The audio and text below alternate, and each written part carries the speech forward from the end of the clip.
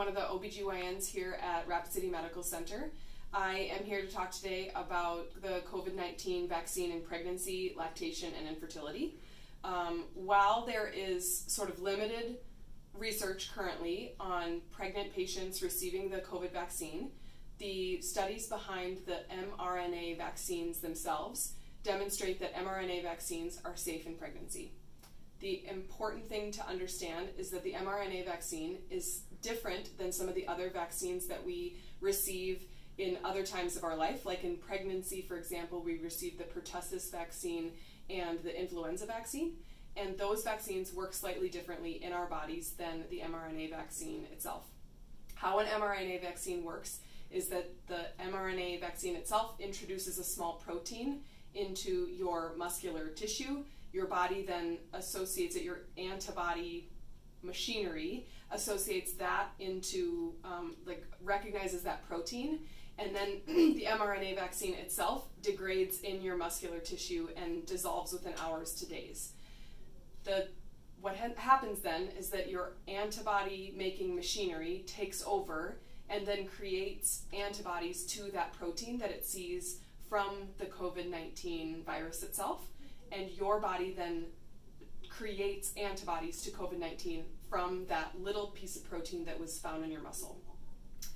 What's important about that is that the literature suggests, although it's not always clear, but the literature suggests that that piece of mRNA, that protein that was put into your muscle with the vaccine, degrades within hours to days, therefore not likely to cross the placenta and extremely unlikely to be in breast milk. If it was in breast milk, it would be degraded in your baby's GI tract.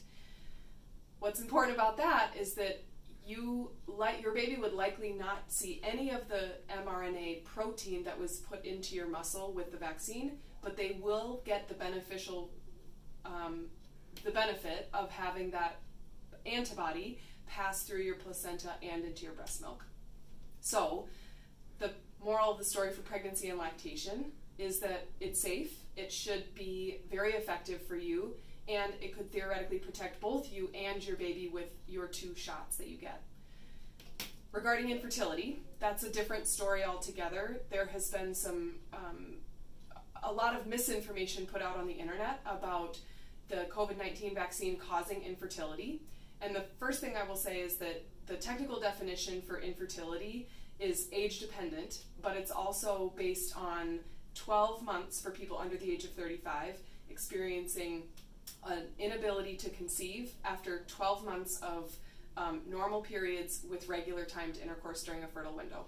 That's the definition of infertility.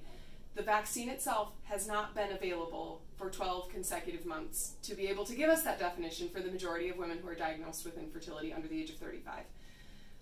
The reason that the rumor came around on the internet is because there are proteins that are found inside the uterine lining that help to recruit the placenta to implant on a certain part of the uterus.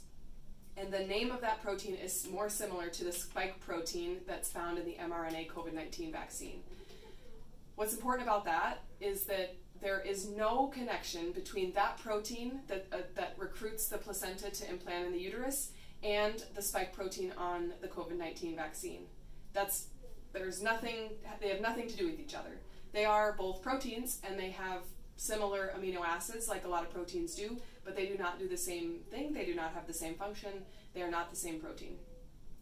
There is just this wrong association that was made up on the internet. So what's important is that people understand that any viral illness that you get, whether that be influenza, SARS, COVID-2, anything like that, that those viruses, if you get the infection, that infection can cause systemic inflammation, particularly when you have high fevers, and that can lead to infertility in both females and males.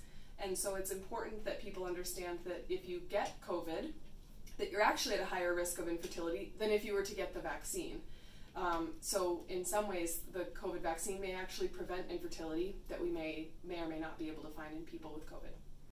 I would implore you, when you are able to receive the COVID-19 vaccine, and if you have questions, to ask your provider. If it's regarding pregnancy, lactation, or infertility, we here at Rapid City Medical Center are encouraging our patients to receive the COVID-19 vaccine when they feel they're comfortable and safe to receive it. But we're here to answer questions for you at any time about the vaccine, and we'd be happy to see you at any time about any gynecologic issues or obstetric issues that you have in the future.